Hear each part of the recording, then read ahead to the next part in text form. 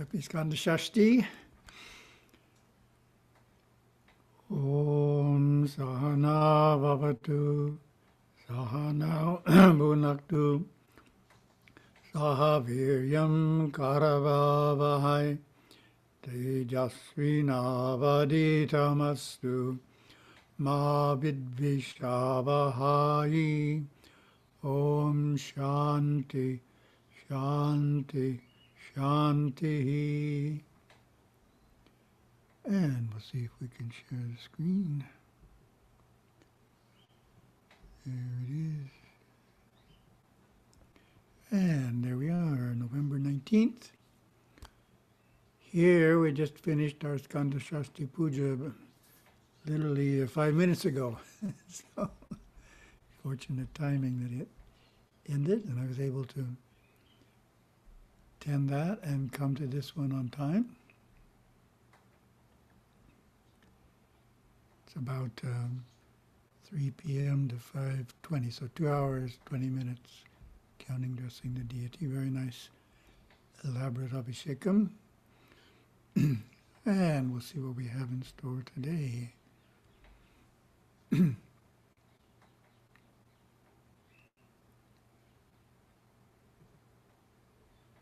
Giving secret gifts. Consistently contributing to your religion has the power to draw spiritual fulfillment and material wealth into your life.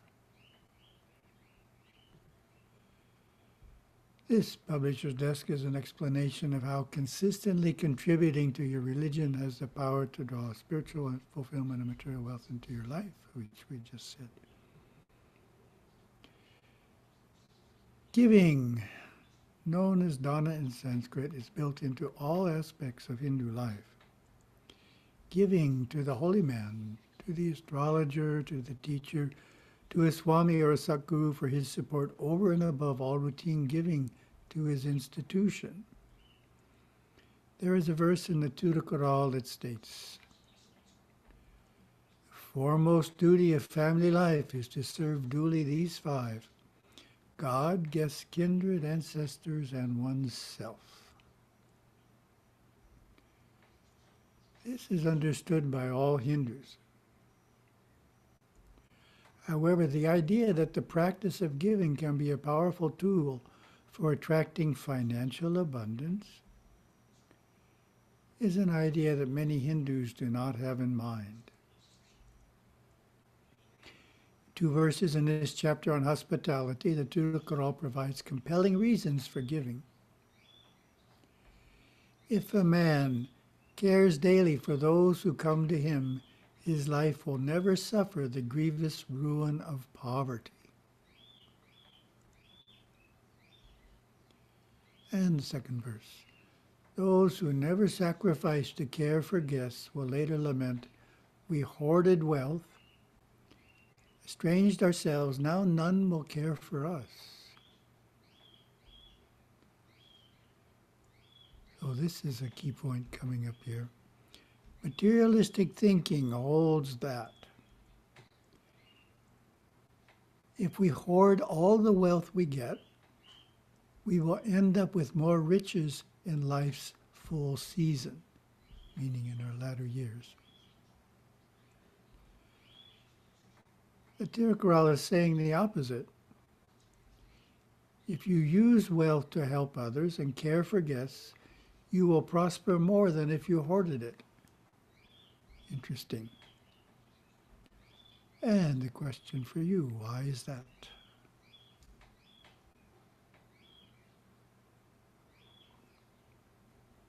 Why is that true?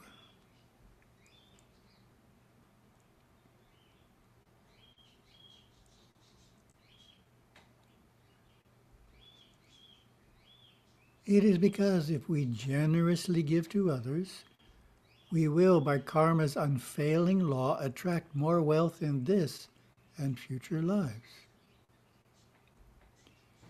The merit we earn through giving to others comes back to us through attracting abundance in the future. Nice picture of abundance. Tamil word. Here we have some Tamil script. Punyavan has a double meaning. Interesting. This is just from the lexicon. A person of great religious merit, a lucky person. So the two are obviously the same. We're lucky because we have great religious merit. This concept also appears in astrology readings, in which it is clear that an individual will easily attract abundance because of the good he did in past incarnations, such as in this assessment from a computerized chart. So this is a computerized chart of an anonymous devotee. Real chart. This is an intelligent devotee born to get money effortlessly due to past life merit.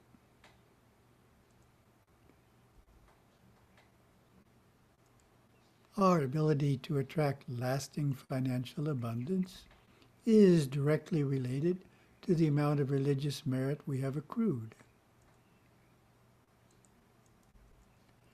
But not all wealth comes through good deeds. People do become rich in unrighteous ways. The Thirukkural speaks of such wealth. A fortune amassed by fraud may appear to prosper, but will all too soon perish altogether. There it goes. It is easy to see other practical advantages of giving. Our reputation grows in the community. Our circle of friends expands. We become someone people want to associate with, want to do business with, and yes, want to give to. That doesn't happen with people who are stingy and selfish. Third verse from the Thirukkural adds another aspect to giving. It reads, charity's merit cannot be measured by gifts given. It is measured by measuring the receiver's merits. If you haven't heard that one before, you may not understand. So what's the meaning of this verse? It's not the amount you give, it's the receiver's merits.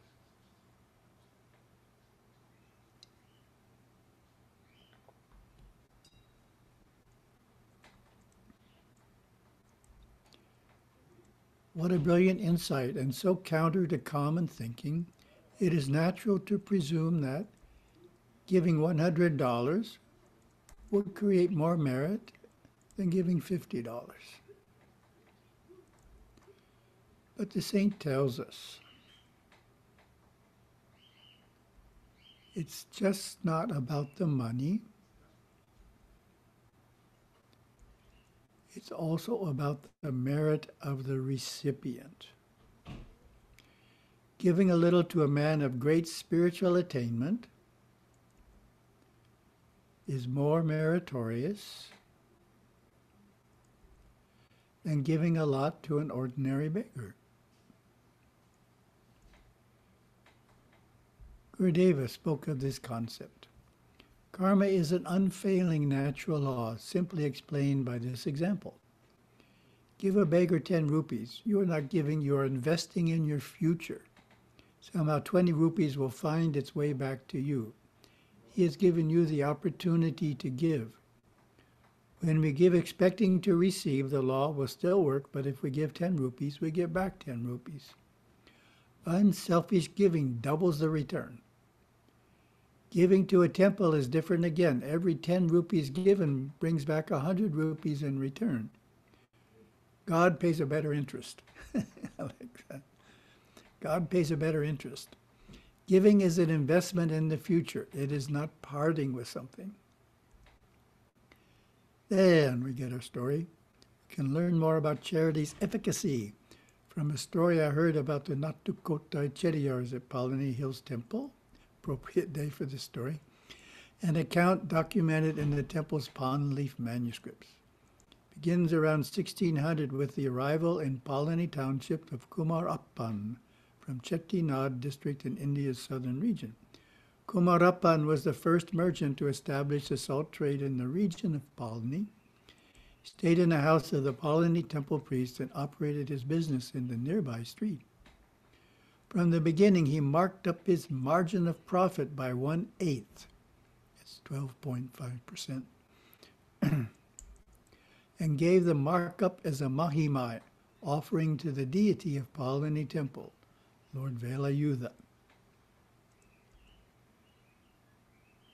Mahimai is a Tamil word for donation to charity consisting of a fixed percentage of profit, income, or harvested crops. Fixed percentage. Kumarappan's donations were used in part to buy food that was cooked by the priest's wife and offered to the deity by the priest. So successful was he that 4 years later he brought 5 more salt traders to Palani. All followed his example of offering mahimai to the temple, and all flourished. News of their success reached the Pandyan king in Madurai, and Ishaniya Shivacharya, the king's guru, chief Saivite priest of South India, at whose behest Kumarappan established an annual pilgrimage to Palani, which is popular to this day. Later, when entrusted with managing all funds donated to the temple, he established an endowment to provide food and shelter for pilgrims. Not only did the salt trader's generosity bring him and his clan material success and social prominence, it supported pilgrims and built up the resources of Palani Hills Temple, so much so that today it is one of India's richest temples. How can we determine how much to give to religious endeavors? See what you think. How can we determine this?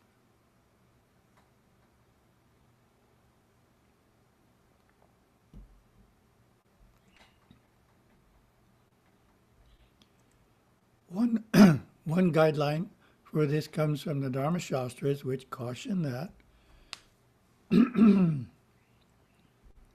a householder should never give gifts beyond his means, live within your budget, should not make his family and dependents suffer on account of his generosity. In his Hindu encyclopedia, Swami Harshananda notes that these Shastras suggest 10% of earnings as a general guideline. It's right in the Dharma Shastras, 10%. And they extol giving as a sacred act that helps even earn religious merit and conquer greed. Fine-looking Swami. Bengaluru. I met him there once. Our own fellowship of devotees has as its core a membership of initiates that give 10% of their gross income to the support of our mission monastery and monks. But we are not alone. Consider this verse still followed today by members of the Gujarat-based BAPS Swaminarayan Sanstha, written some 200 years ago by Bhagwan Swaminarayan. My disciples shall give in donation 1/10 of their income or food grains for the farmers, if that be their agricultural income, in the service of Lord Krishna. BAPS is one of Hinduism's most wealthy and dynamic spiritual institutions. How much stronger and more effective would Hinduism be if all Hindus followed these guidelines tied to the institution of their choice? Useful way to assess the extent of one's means to give is to create, if you don't already have one, a detailed monthly household budget showing income in all the major categories of expense, such as rent or mortgage, transportation, food, clothing, and religious giving. No matter if your income is small or large, a valid approach is to start with a modest donation to your favorite religious institution that easily fits into your household budget. As that regular giving accrues merit, which in turn attracts more abundance into your life, you will be able to periodically increase the amount of your religious donations up to the ideal of 10%. Some individuals may have the ability to give more than 10%, such as those who are single or those who are self-employed, as exemplified by our salt merchant Kumarappan.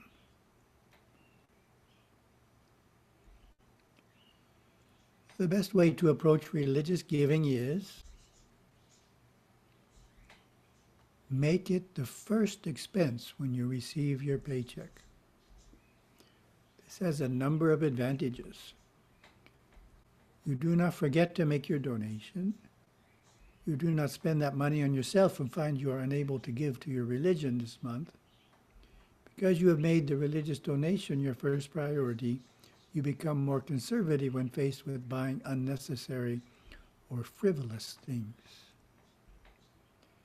Many Hindus do not give in a systematic way to the Hindu institution they support, such as a local temple or ashram. Instead, they wait to be asked for a donation which they are willing to give when asked.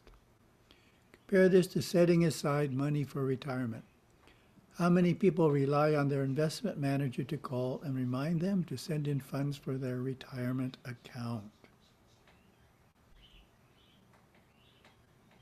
None. People are consistent, knowing they will benefit. Similarly, it is beneficial both to you and the institution you support to be just as regular in your charitable giving and not wait to be asked. You benefit because your religion is strengthened and you don't miss months when you weren't reminded, thereby lose the merit of that giving. And the institution benefits by receiving steady, reliable stream of income. In conclusion, consistent, ardent giving to religious institutions, to God, is a duty of all Hindus. The abundance of merit you earn by giving regularly and generously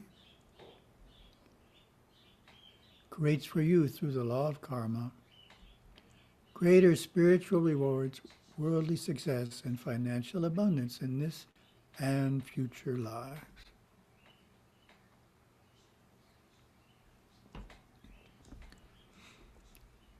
Second topic begins with a short review of the Tamil statement, Summa Iru. So this is just for anyone who didn't see this before, because you need to know it for what follows. Summa, silently, quietly, in perfect peace and rest. That's the statement. Summa Iru means be silent, quiet, in perfect peace and rest.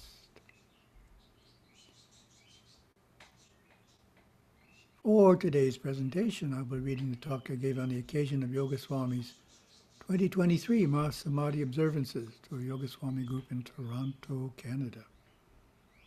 So the Yoga Swami's Mahasamadhi, as you probably all know, is between March 15th and April 15th, earlier this year. I used to have to go there, and now, of course, it's all done on Zoom. Saves all that travel time. So then, this is starting the talk verbatim. My talk for today is short and focuses on one of Yoga Swami's Mahavakya, great sayings, which is Summa Iru, be still. Yoga Swami, of course, is not talking about not moving the body, but rather he is talking about not moving the mind, stilling our thinking. If you have ever tried to quiet your mind, you know it is not easy. In fact, the most common statement made to me about meditation is that I try to meditate, but am unable to quiet my thoughts. Nevertheless, that is the goal. Yoga Swami gives this description. The Atma is Summa. Movement is for the body and mind. You can experience bliss by remaining Summa, like the top which finally comes to rest after spinning round and round. The top will go on spinning as long as the force is there. Yoga Swami also gave us a simple skillful practice, which when mastered makes it easier to eventually still our thoughts. What do you think it was?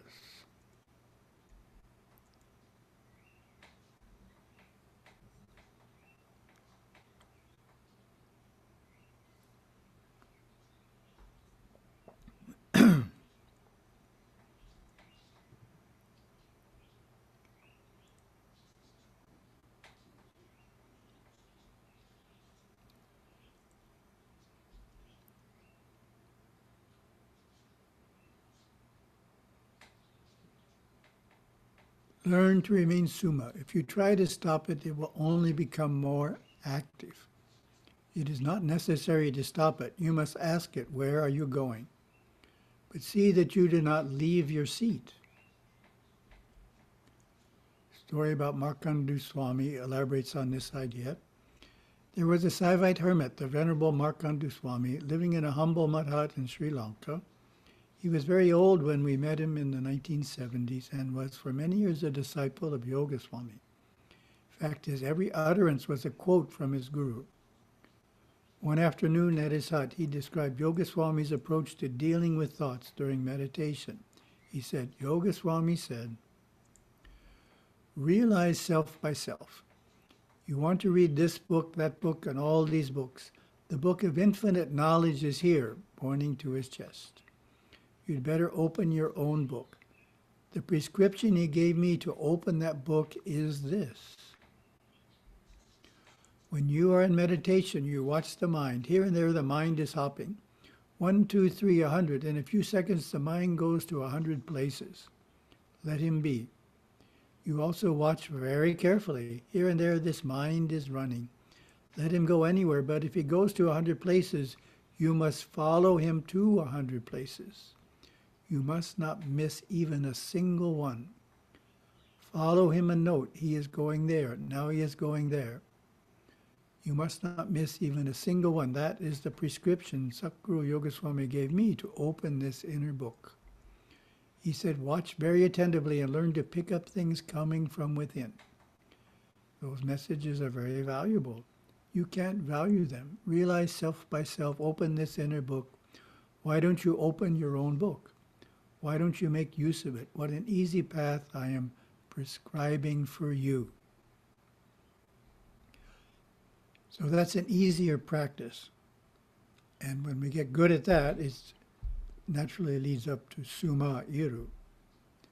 So you simply watch the mind think without losing track of what it's thinking about.